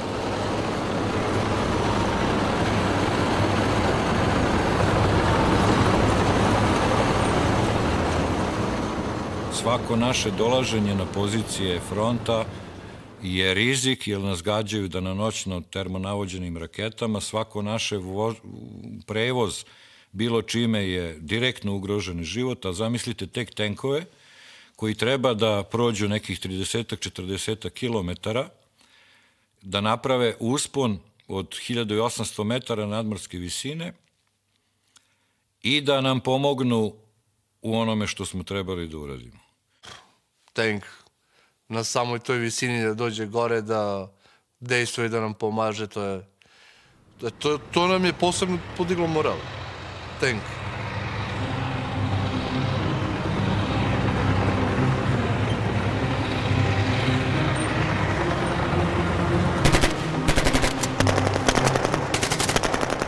Ajde, rekao, skini onu buhu ispred. Skroz dole na dnu, vamo, tamo, tak, dobro. Odete ona bukva, pa to kad poleti 20 metara u iz.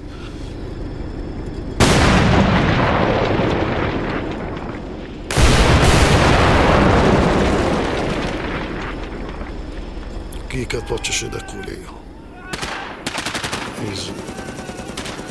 iz ovih skloništa, zaklona, šta su sve imali tu, ko će ga dati. Ama to niko da opali metak. Evo, to sve izlazilo, pokušavalo da pobegne. To je stravično bilo na vrlo kratkom rastojanju, to je bum, nema ono da leti granata neko vreme, nego dam, prso je zaklon i onda je ovim spregnutim mitraljezom lepo, što je mnogo lakše nego nama, uzeo da brije iznad njihovog zaklona na jedno 5-6 centimetara. Znači, ošišao je, pretpostavljeno, sve te koji su bežali da ih jednostavno pokosio kao travu. Tap. Onaj redenik jedan, on ima 250 metaka, pa može tu da se spoji još toliko. Onaj kad krene onim rafalom po 100 metaka, dugim rafalom bije po njima, a to nema šanse da može da se okrene. Su bežali ko đavoli. Biki kad je skočio, kaže, jel ovo, kaže, moguće? Da.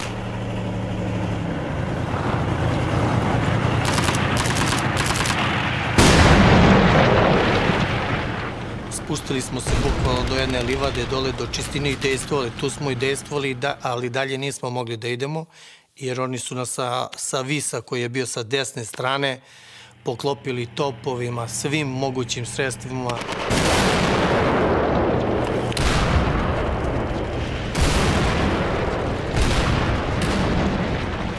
Nasumice padaju granate, padaju da li od ozgora, da li od ozdola. Ja i dalje ubeđen da me gađa artiljerija od nekud.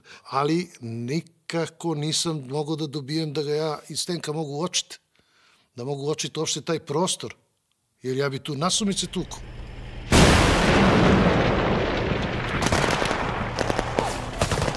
Dejstvovao je top sa albanske granice. On je bio negde na 1700-1750, bio je iznad nas, iznad naše osmatračice, severozapadno od naše osmatračice za nekih 900 metara. Na samoj granici to je bila regularna vojska Albanije. Plus je dejstvovalo iz dubine teritorije haubice 155. Desno krilo nemam nikoga. Faktički svi su na neki način sprečeni. I polako vrati se nazad možda jedno 200 metara. I uporno govorim, povlači se, nema. Šta da tražim?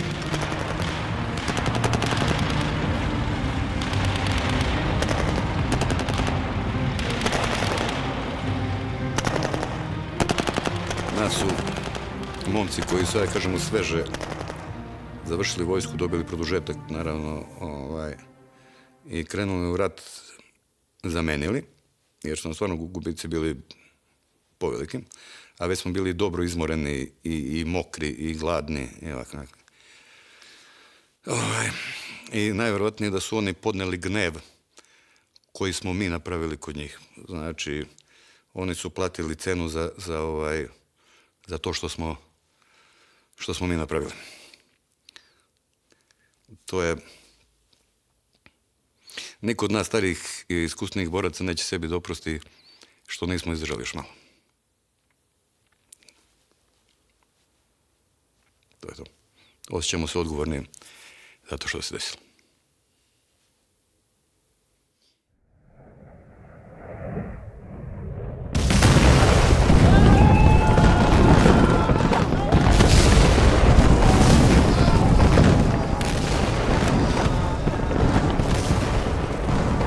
U momentu smo samo na oblačnom nebu odjednom gledali 1000 zvezdica. Kao talas neki drum. Znate, kad ne puca to odjednom, nego kako koja pada, tako idu dam, dam, dam, dam, dam, dam. I tad jednom smo bili pogođeni i dok sam ja onako skakao, čujem vrisak iz jedne, čujem vrisak iz drugog zakona. Odjednom kreće drugi napad, to jest druga kaseta. I u tom trenutku je nastupio pakao.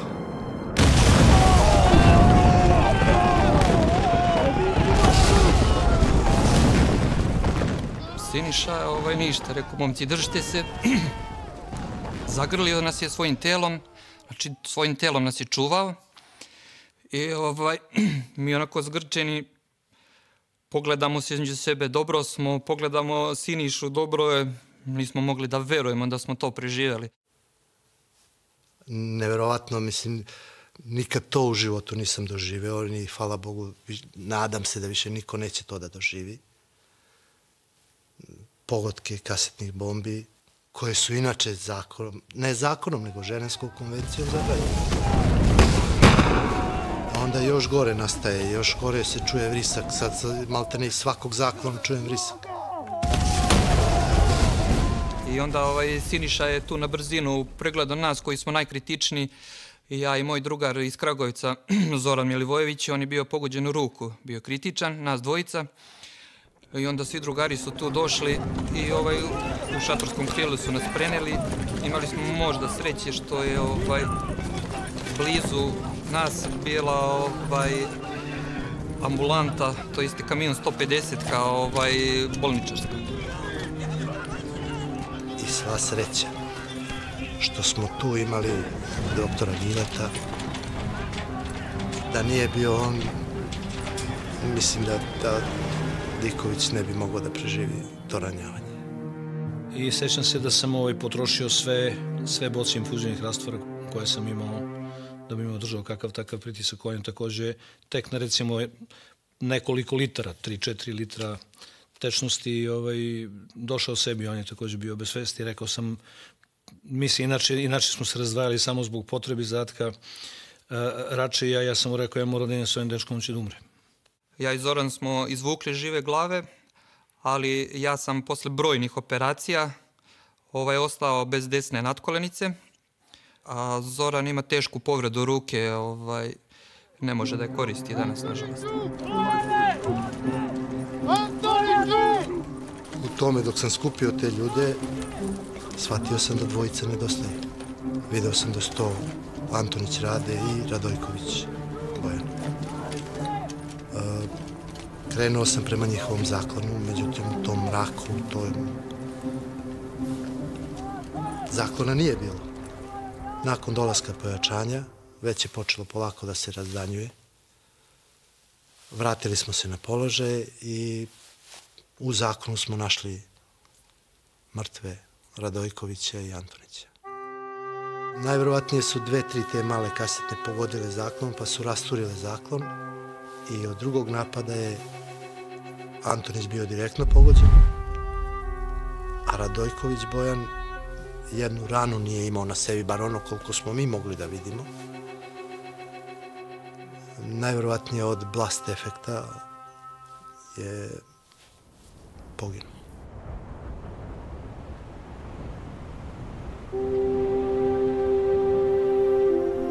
Posle 13. maja na Košarama nije bilo većih napada ni sa naše, ni sa albanske strane.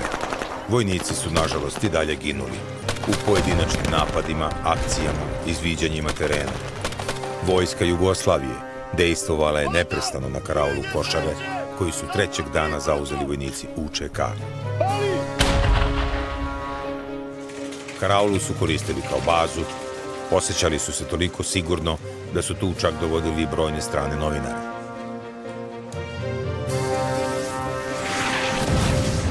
Karaula je gađana minobacačima, haubicama, a od 12. maja korišćen je i višenamjenski bacač raketa, kao i lanser avionskih bombi Košara. Iako se često navodi kako je karaula Košara 21. maja 1999. godine greškom pogođena od strane NATO avijacije, naši oficiri tvrde da smo karaulu Košare pogodili mi.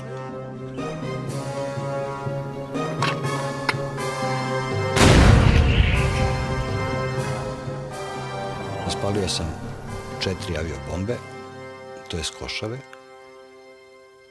i dejstvovao po našoj krauli. Nakon toga krenulo je otvaranje vatre iz VBR-a i iz mojih haubica pola sata, otprilike potrošili smo oko 2 beka amunicije za pripremu napada.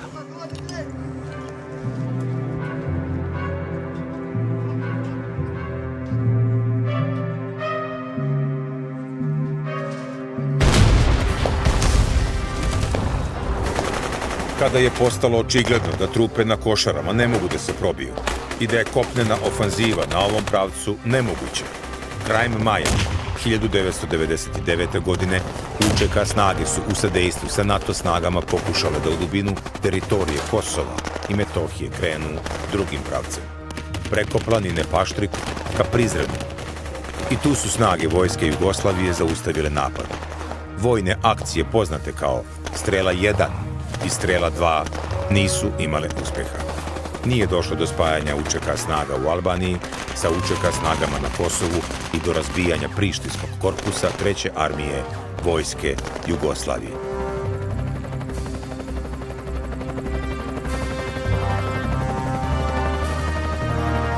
Vojska Jugoslavije napustila je Košare i Paštrik tek nakon potpisivanja Kumanovskog sporazuma, kada je 14. juna počelo povlačenje sa Kosovom. Do tada je granica Jugoslavije bila odbranjena, a vojska nepobeđena.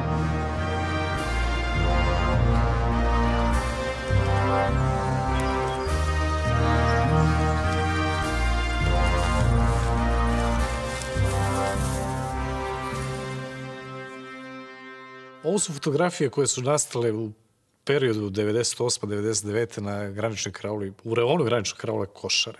Ovo je fotografija iznad karaule Košare, znači karaula bi došla ovde u uvali, granična linija bi bila već ovde negde, a ovo iza što vidite to je sve teritorija Republike Albanije.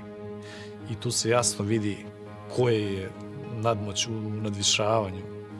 Ova je fotografija nastala od 502 prema 501, ovde vidite taj čuveni potok. I vidite koliko je taj teren bio surav, kamenje, znači stene, bukve ovamo na drugoj strani koje istogodišnje bukve se ovde vide. Sljedeća slika je slikana sa čuvene rase Košare Stačke, 601, gdje se u daljini, dubini teritorije Republike Albanije vidi njihova kraula padež koja je obeležena. Ja sam to obeležio na poleđenje slike, čak piše Košare, znači januar 1999. godine. I tu sam ja sa Vasojevićem Ivanom.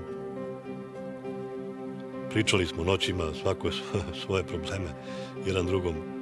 Ljubavne, ovakve, onakve. Znao sam sve tajne njegove. Ostaje u srcima svih vojnika, svih nas. I to su rane koje nikad ne zacele. Svako njih je odno po deo nas. Znači svako. Evo što je meni spasilo život tog dana. Okvir automatske puške koji sam imao višak kod sebe. Nosio sam ga u pancir prsluku sa svoje leve strane ispod srca i metak koji je prvi koji me je pogodio je samu ivicu okvira. Santimetar levo, bio bih mrtav. Tom prilikom zapalio je 2 metka koje su počele da šušte i da gore i nemajući snage dalje, zrno njihove puške ostalo je u mom metku i napravilo jedan improvizovani krst kao eto simbol nečega ili već. Ja sam to tako doživao. To je jedino što je meni ostalo, znači, sa Košara. I ta pločica je za mene ima, pa ja vama rečima ne mogu opisati kakvu vrednost. To je nešto najvrednije što ja posjedujem. Znači, to je originalni ovaj papir na kome pišu moji podaci i mrlje od moje krvi.